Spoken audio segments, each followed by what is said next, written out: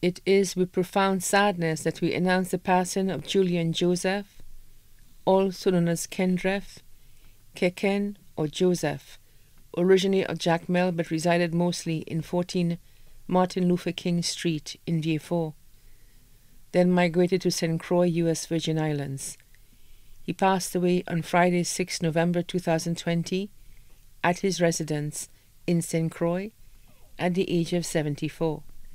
His body currently lies at the Kings Hill Funeral Home in St. Croix, Virgin Islands.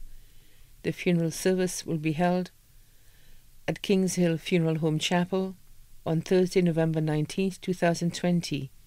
His body will be laid to rest at the Kings Hill Cemetery.